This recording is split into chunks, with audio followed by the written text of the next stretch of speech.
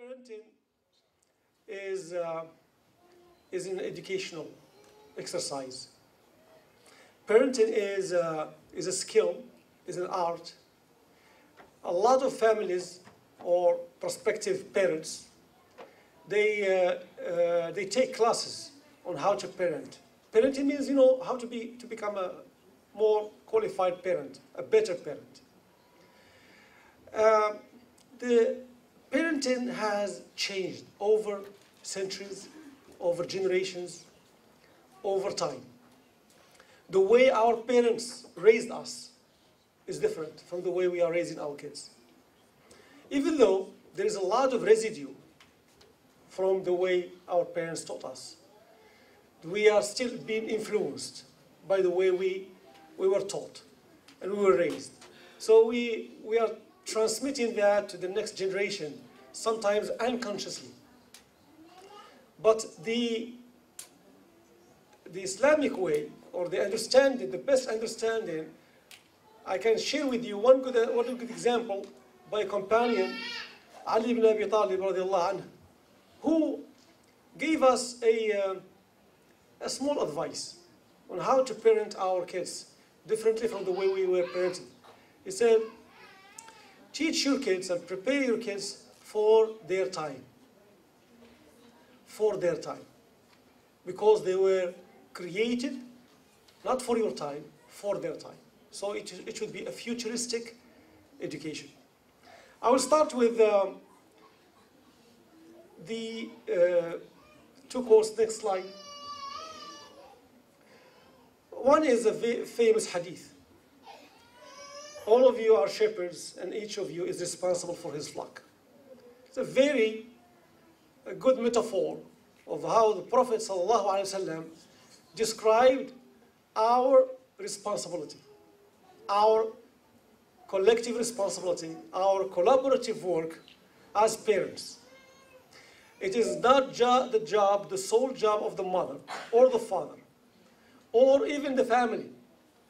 It is the responsibility of the school, of the community, of the Islamic center, of the masjid, of the relatives, of the siblings. Like the African proverb says, it takes a whole village to raise one child. So the whole child, the education of a child involves more than one person. But the most important responsibility falls on the shoulders of the father and the mother. Now, yes, we are all responsible. We are all كلكم راع. All of you are shepherds. كلكم راع. And each one of you is responsible for his flock. وكلكم مسؤول عن رعيته. So there is a responsibility towards this person we are responsible over in this life and also in the afterlife, in the hereafter. The second principle that drives this presentation is a quote from Imam Yasin rahimahullah, which says the greatest focus of da'wah is preparing generations of our brothers and sisters. The focus, or the greatest focus of da'wah, is preparing generations of our brothers and sisters. Brothers and sisters in quotes is a reference to a hadith, very good hadith. It's a hadith that really refreshes our iman. One time, Rasulullah ﷺ, who was with the companions, with the Sahaba, and like this, he said to them, I wish I meet my brothers. The Sahaba were astonished, surprised. They asked, are we not your brothers? He said, no, you are my companions. You are my companions, but my brothers are those who will be coming after me, who will believe in me, even though they have never seen me. So we are the brothers of Rasulullah. We are the brothers and sisters of Rasulullah. So Imam Yasin said that da'wah, the focus of da'wah, so that we can make the connection between parenting and da'wah. Parenting is a da'wah. It is the preparation of the future generations of the brothers of Rasulullah. the sisters of Rasulullah. So when today the Imam was reciting from Surah Luqman, in Salat al-Isha, he recited the verses from Surah Luqman in which Luqman gave the advice to his son. Very beautiful.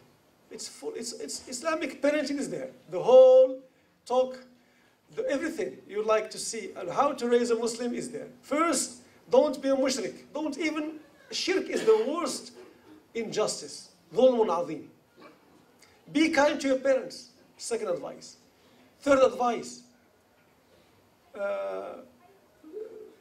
behavior. There is one before behavior. The third advice was about looking at the creation of Allah subhanahu wa ta'ala. Thinking about how Allah ta'ala created everything, the universe. Be intellectual. Be very reflective. And then behavior, attitudes. Don't be arrogant. Don't walk arrogantly.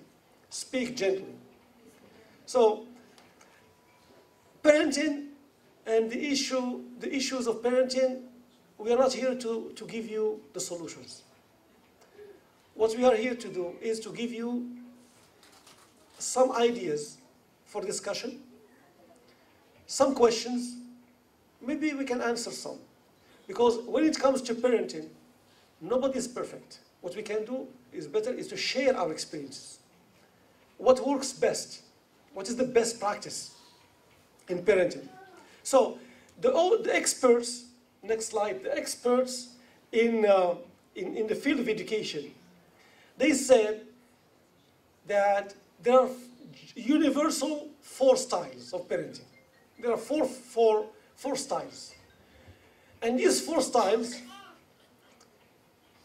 are not exclusive.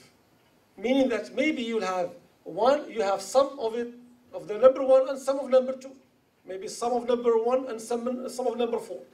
But these are the universal parenting styles. The first one is parents who are authoritarian. The authoritarian style is parenting by the rules. Okay, you tell the kid, okay, these are the rules. You have to follow them. If you don't follow the rules, you break them, you'll be punished. Okay? Does this sound familiar? A lot. Okay? Spanking. You get a little spanking if you break the rule. There is a range of authoritarian. Some of it is just stubbornness. The parent is very stubborn. Okay, does not expect no from the child. But some authoritarian parenting is abusive, meaning that there's physical abuse, there is emotional abuse, social abuse. It sometimes goes into domestic violence, and it can lead to trauma in the child. That's contrary to the human nature, contrary to the Islamic teachings.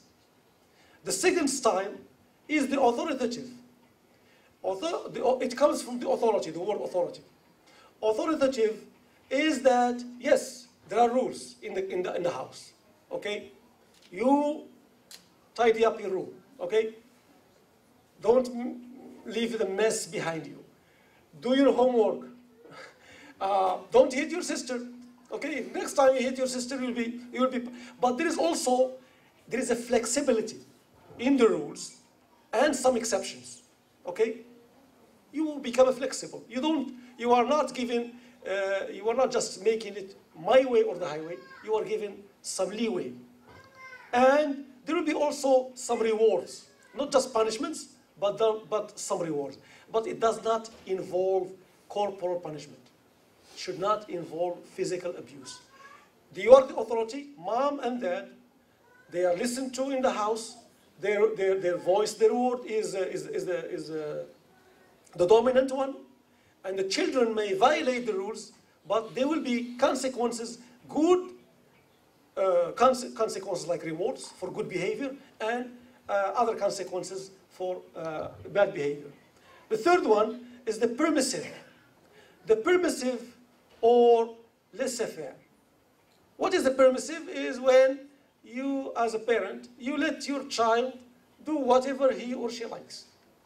They can come late night, 9 o'clock p.m. You don't. They are peace-loving parents. They don't want any problems. They don't want to get involved in any issues, so they give all the freedoms to their children. And there are no rules. Okay? The kids make their own rules, and just the parents, they are just there to provide for them, and there are no consequences for breaking the rules. There are many reasons why some parents do that. The fourth one is the uninvolved. The parents are not involved in the lives of their children. They neglect their children. Especially in society, there is a large number of parents who are neglectful of their kids.